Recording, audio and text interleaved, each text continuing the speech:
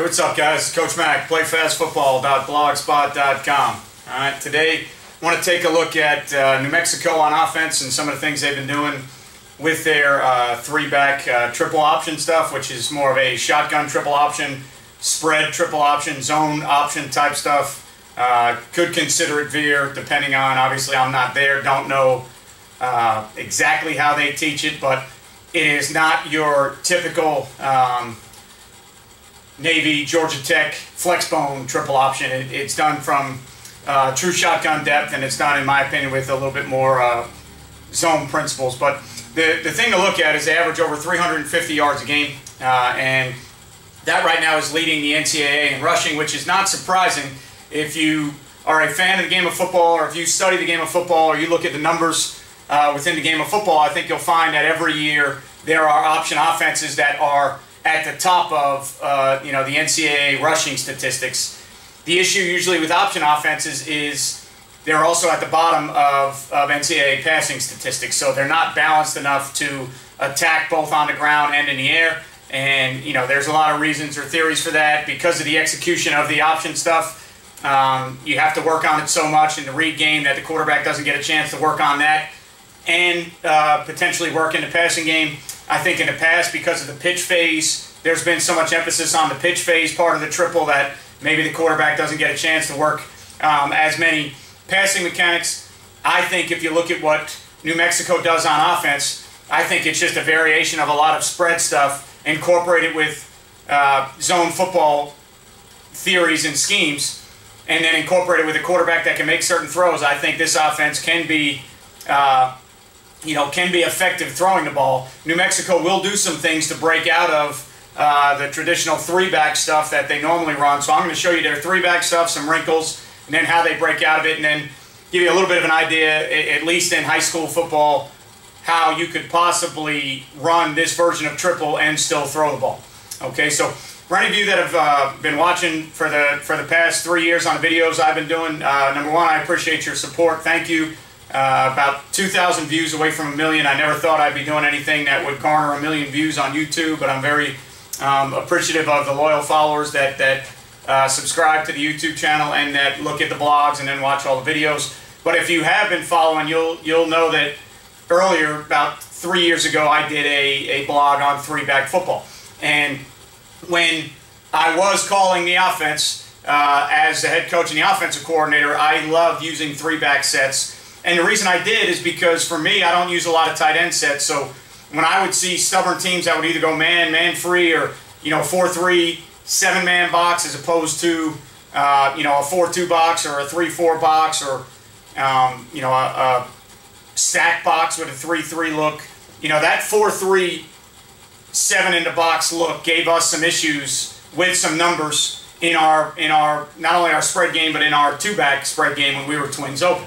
So I like using three-back sets because it adds a helmet to the equation when you don't use tight ends. Now, I would love to use tight ends. I haven't used one in a long time because at the high schools I've been at, I don't know if you can find consistently tight ends that can be effective.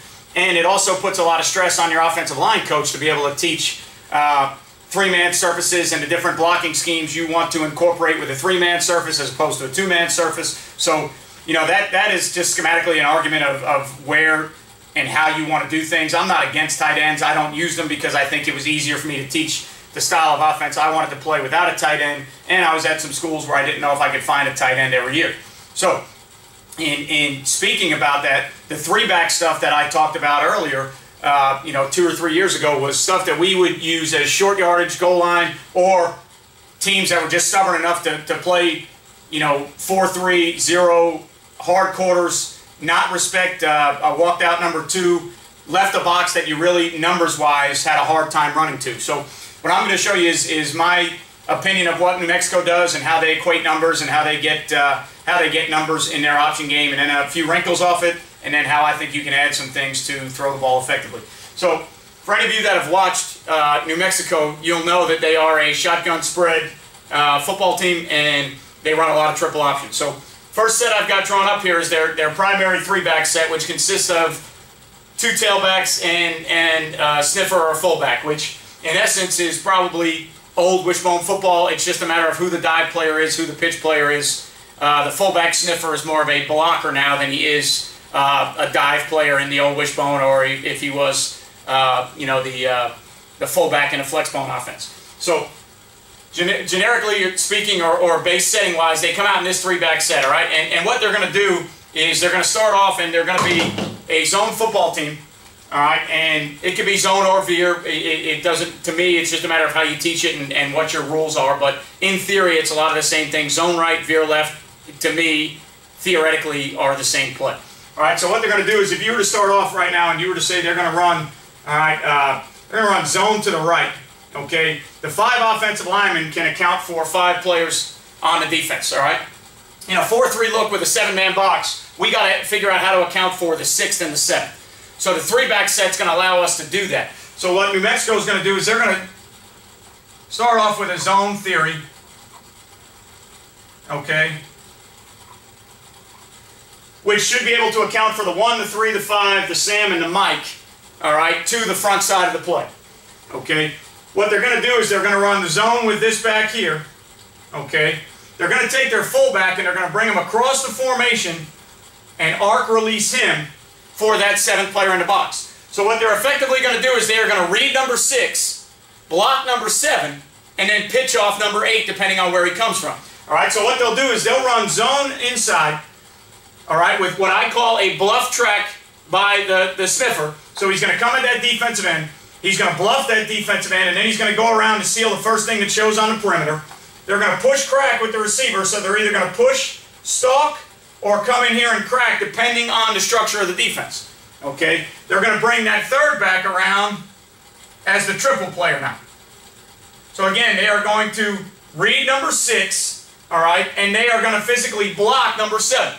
All right, so if you look at the numbers, consider that defensive end 6, that will linebacker 7. So by going to a 3-back setting, what they've now done is they've given themselves the ability to read number 6, block number 7, and then pitch off number 8 wherever he comes from. All right, so if they were to crack the strong safety, then they're going to pitch off the corner. If the strong safety is if they're a cover 2 team and the corner is a force player, then they're going to block the corner and you'll end up pitching off the strong safety or the will, whoever shows up first. But they have that fullback going around, all right, is a guy that can seal the first thing that shows from inside out, or the 7th player, whether it be the will, the strong safety. All right, to me, it's irregardless who shows up, they have a player there to block them so that they don't have to pitch off 2 unblocked players, which to me is the key in option football. All right, so within their 3-back set, they start off with simple zone theories. All right, zone it this way, bluff the fullback to block number 7, read off the 6th defender. All right, zone triple option. All right, on that side right there. If they were to get fancy, I don't see them doing it a lot, but you could add an access throw on the front side if they were to speed the tempo up, all right, to where if they got loaded boxes, one-on-one matchups, and they like the way their quarterback threw the ball, which they do have a quarterback they bring in that does throw the ball, they could also go up tempo and run a triple theory and run an access throw on the front side. Okay, so that would be, to me, kind of combining the best of both worlds. Up tempo, triple, you've got, all right, enough helmets now. You've got 5 linemen and a sniffer. That makes 6 bodies to block 6 bodies, and you can read a 7th body, pitch off an 8th body. All right, so to me, that's the generic, all right, the generic style of football that New Mexico is playing. Zone triple option, using the fullback as an arc release player or a bluff player. Okay, now off of that, what they'll also do, okay, is they'll run some straight lead ISO football, all right, which really in essence becomes to me a counter type play. But what they'll also do is they'll use 7 blockers to block 7 defenders. All right, so what they'll also do is they will go, they'll use that fullback now, that sniffer, and he will kick the defensive end. So they'll go zone one direction, bring the fullback across to kick, all right, and then they'll take the other back up to lead. All right, so now what you've got is really a zone ISO type of theory, all right, but to me it's really just counter football, all right, because you have a kick player and a wrap player. All right, so the kick player is the fullback, the wrap player is the other tailback or the second back, all right, that's in the backfield. So now there is no read, a lot of short yardage. I see New Mexico do this in a lot of short yardage situations where they don't want read players. This end is on an island because he's been down block or zone block inside, veer release inside, and he's getting that bluffed by that fullback, or he's getting read by that quarterback, so he's on an island, so it makes it a little bit easier to kick him. If he's a wrong arm guy coming under the kick, then you just probably keep running option.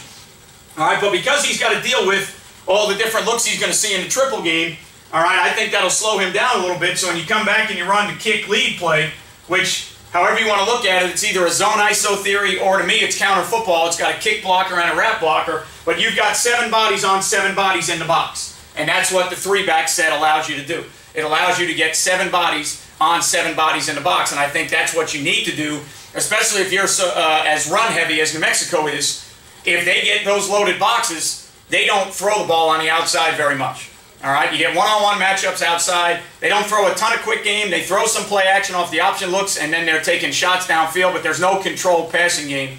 When they bring the backup quarterback in, he throws it better, but there's still really no controlled passing game, and in my opinion, it's because they work so much on option football that they don't have the time or the confidence to work on some type of controlled passing game. Okay, so 7 on 7, all right, that zone ISO, counter look, whatever you want to consider it, okay, not much counter action in the backfield, but to me the blocking scheme is power counter, where it's a kick and a wrap coming from somebody. It's just a matter of who the person kicking and wrapping is. Okay, so that theory gives you 7 hats on 7 hats, all right? Now, the next thing they'll do is they'll throw some eye candy at you, and they'll give you some wrinkles with the same type football, to where they'll go, all right, a lot of people like to look at it. They'll go with that old-fashioned Maryland stack eye look. Okay, so they'll get 3 backs behind the quarterback in the shotgun in the I formation. All right, stacked eye, Maryland eye, however you want to call it, define it. That look is just a wrinkle for them. All right, and what they're hoping is that the defense can't set the front. Okay, they're hoping that the defense either can't set the front or can't, maybe determine where their games are, or who's the quarterback player, who's the pitch player, because there's no sets to identify where the backs are. They can't really identify exactly where the zone is going to hit or where the triple part of it is going to hit, all right, because of the stacked eye look, which is very balanced, and they can run both ways. All right, so if you were to look at it now this way, all right, and let's just say for argument's sake they're going to go zone, all right, to the left now. All right, they're going to go zone to the left. Now what they'll do is they'll take the first back and they'll make him the zone read player. All right, so he'll actually run the zone read. The second back will arc release, and he will be the guy that basically essentially takes the sniffer's role as the bluff player going to block the 7th. All right, coming from inside the box or wherever he may come from. To me, you just block the first thing outside the box most dangerous. All right, whether it be a roll down safety or a scrape linebacker. All right, and then you take a third guy, and it becomes almost like freeze option, to where this third guy will freeze for a minute, and then he'll back up and become the pitch player. And then you'll get a push, crack block there, and now they've got that same triple option theory out of the stack eye.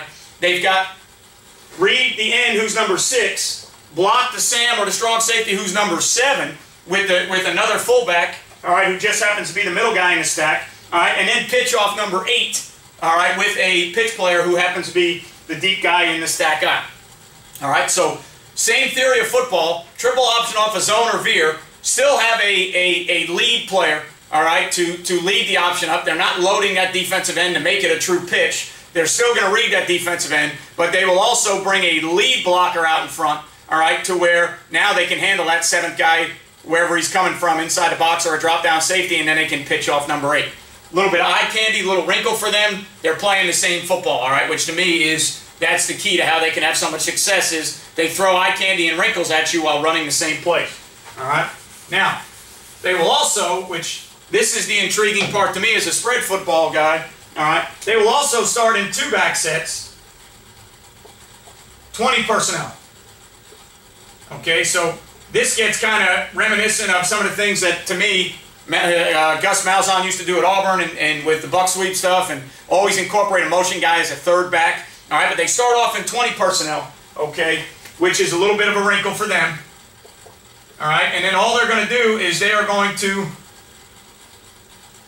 and for argument's sake, when they do this now, they may get the boxes that they want, okay, or the looks that they want because of the set. I still think they see most of the same boxes all the time because even though they get in that set, they don't really throw the ball out of it. But when they get into this 20 personnel set, now all they're going to do is they're going to take a guy and motion him back into the backfield. Once they do that, they get right back into the same 3-back set with some eye candy, a little bit of wrinkle, something that is different to the defense. Now that that back is back here, they can run everything they want to run. All right, so for argument's sake, that back could still be, okay, that back could still possibly be the zone player, all right, to where they could possibly go, all right, zone to the motion player, arc release the fullback to lead, bring this guy around for triple, push crack here, okay, and now you've got the same theory with motion built in from that slot player to give it a 3-back look. All right, so they'll go from that 20 personnel group right into 3-back just by motioning that slot back there. All right, so another wrinkle, eye candy, all right, more things that you have to look at, more things that you have to defend, all right, how you're going to treat that motion back into 3-back, what does your defense do? Again, eye candy, wrinkles, things for you to look at while they still run their base series of plays, which they can run all of their base theories. All we're talking about right now is the triple option part, and we talked a little bit about the zone ISO part, okay? So, eye candy with a little bit of motion to get back to 3-back out of a 2-back set, which to me, all right, that, as a spread football 20 personnel guy, that is something that creates another dimension when you add to the fact if you can throw out of your 20 personnel sets, and then you can add, you know, to me, you can add some possible RPO, second level stuff, nothing crazy, but simple enough for the quarterback to handle. All right, now out of those 20 personnel sets, you have, to me, the whole gamut of what you'd like to run on offense. You can get into 2-back sets, and depending on the look that you're getting, you can go with simple second-level RPOs. You can go with zone RPOs. You can go with a power play and an RPO off an overhang defender. All right? Still option football. It's just a matter of whether you have the confidence in your quarterback to make second-level reads and the throws that he needs to make.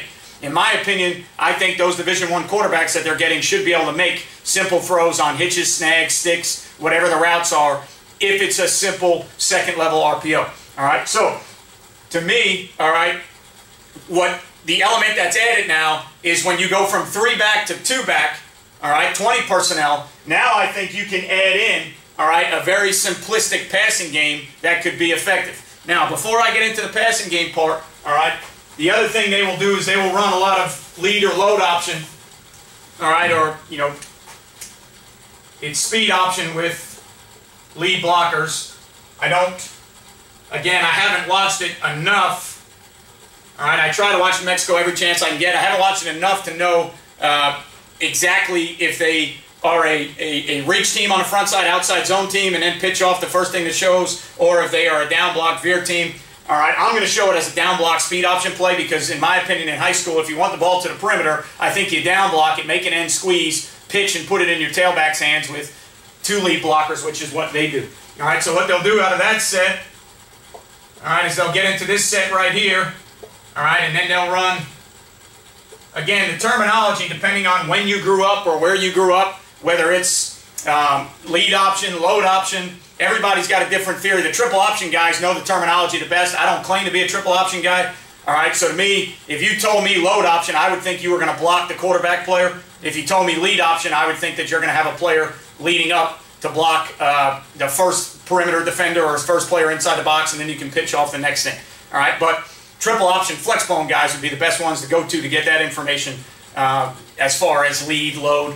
This to me, all right, would be, I would run a veer concept to where I would handle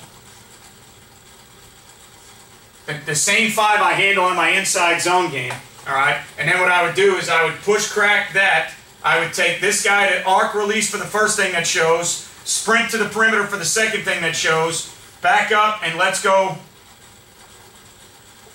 All right, old-fashioned speed option off of a veer look.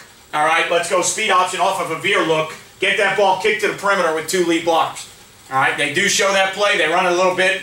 Last night in the game I watched, they ran it and actually pitched it into the back of the first lead blocker. It takes a lot of work, takes a lot of timing, but it's definitely something you can do to get the ball to the edge, 2 lead blockers. For what I see in high school and what we do, I would tie it into the veer or inside zone scheme.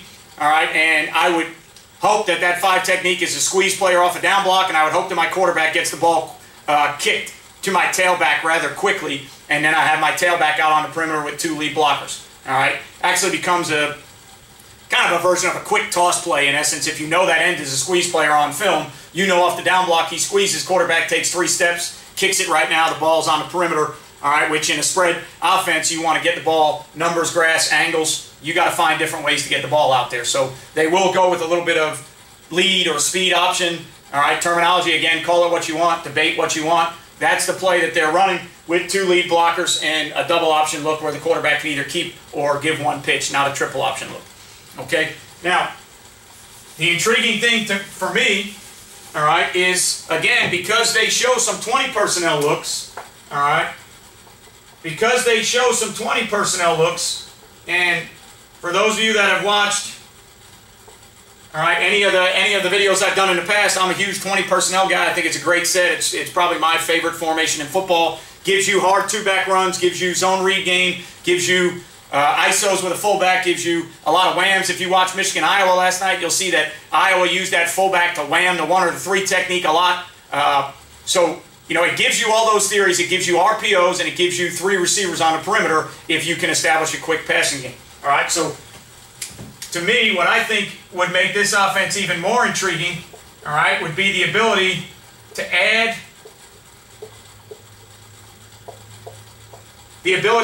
tempo to it. All right, since you're only running a couple plays and you're only running those triple plays and you're trying to master them, add tempo to it.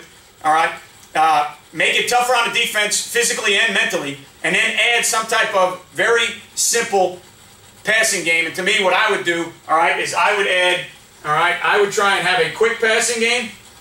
Okay, I would have 3 or 4 concepts out of a drop back passing game. All right, and to me, the easiest way to tie it in is to think about air raid principles. All right, so I would think about running Y stick.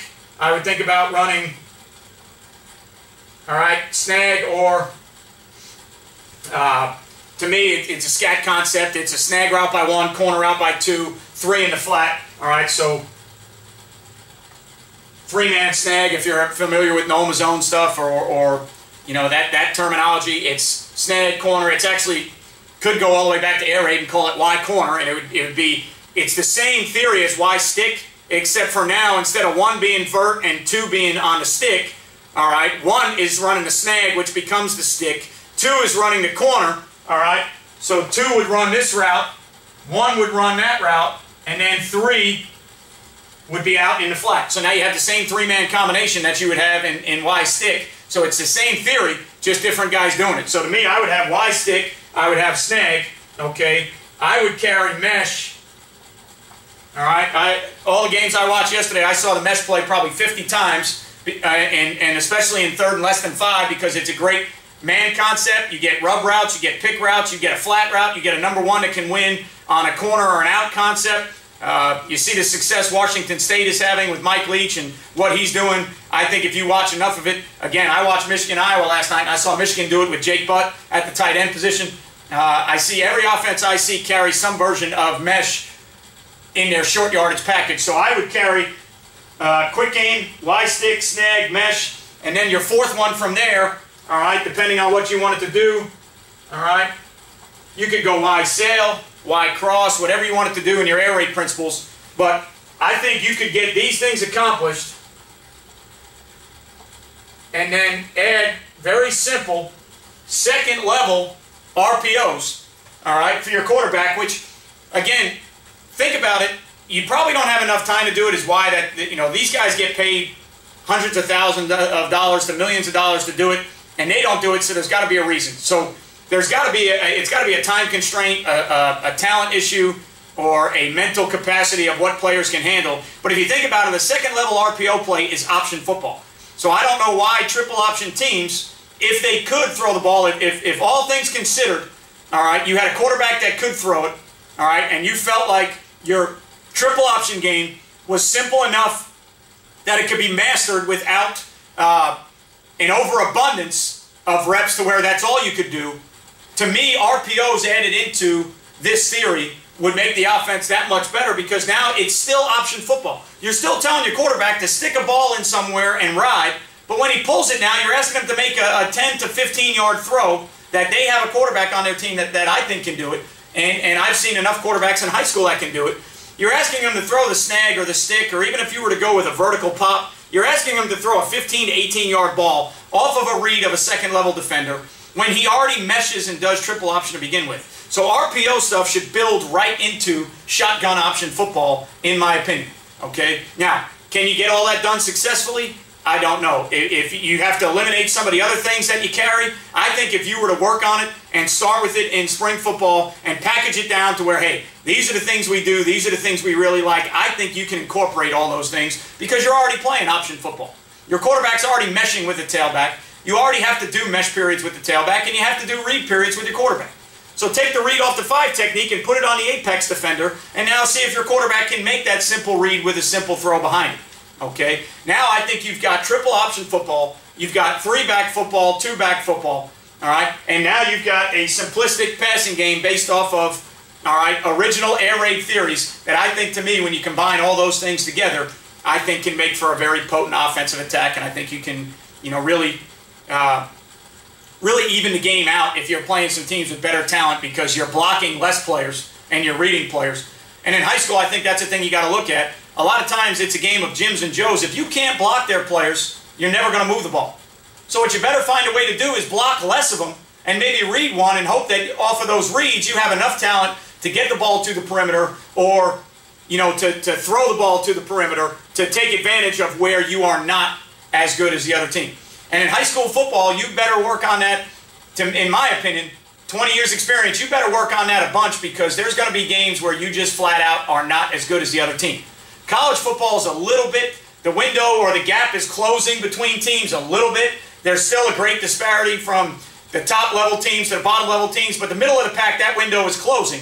You know, it's never going to close like the NFL, but it's closing a little bit with the amount of good players that there are now and schools doing a better job in recruiting across the country. The window's closing a little bit, but it's not closing a lot. That window in high school is never going to close. There are going to be certain programs that are always up here, certain programs that are always down there. The idea is how do you take a job at a program that's down here or middle, and how do you compete with the schools up here? Okay? And again, that as a lifelong high school football coach outside of 2 years as a graduate assistant in college, all right, that is my goal. My goal is to find a place where I take the talent that I have and I maximize that talent, and I can compete or beat some teams that are a little bit better than me because of the theories or the schematics that I am using. Still going to come down to blocking and tackling. Every blog we talk about it, all right? I've mentioned it several times before. The whiteboard is great. Markers are great. I love doing all these videos, but at the end of the day, again, I finished 4 and 5 this year, 3rd year or 4th straight year without making the playoffs. So at the end of the day, these videos are great, but if you can't teach the schematics of the plays, all right, and you can't teach kids how to block, how to mesh, how to read, you can't teach kids how to tackle or how to defeat blocks, you're never going to win football games. So at the end of the day, I will never argue that it still goes back to fundamental techniques of playing football. But I will argue with you that in high school football, the talent level is going to be so disparaging that you better find ways within your schematics, outside of just blocking and tackling, you better find ways within your schematics to even that playing field. So as a high school coach, that's what I'm always trying to do. Every year I try to get better. Every year I try to, find ways that I can compete with teams that are better than me. Right now, we are probably the 3rd or 4th best team in our district talent-wise. So if I'm the 3rd or 4th best team in my district talent-wise, how am I going to compete with 1 and 2 or possibly 3? That's the goal. All right, I got to find ways to compete with 1 or 2. All right, if I want to make it to the playoffs. So that's always going to be a goal for us. So for me, moving forward, I think incorporating possibly some triple option, like New Mexico is doing out of the shotgun, with some quick game, with some RPOs, and some simplistic 5-step passing game, I think that's a great way to build a football team around a group that may be talented enough to win games, but they're not talented enough to walk into your stadium and show up and go, hey, here's what we do, stop it. All right? If you have the talent to do that, then play the type of game that is sufficient and efficient to you winning games. If your kids are better than their kids, line up, here's what we run, do it well, limit your mistakes. It's kind of like, a version of Alabama playing football right now.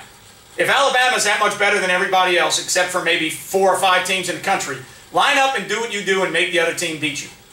All right, they did it against LSU in a 10-0 game. This is what we do. You're good enough to stop it for long enough, but you can't stop it all night. They win a game 10-0. They come back and win a game 51-3. Okay, you know, are some of those schools that they're beating 51-3 in the SEC, have those coaches forgot football? No. Have those coaches, you know, have no idea how to defend things? No. I think Dan Mullen said it best yesterday. There's more 5 stars on Alabama's punt block team than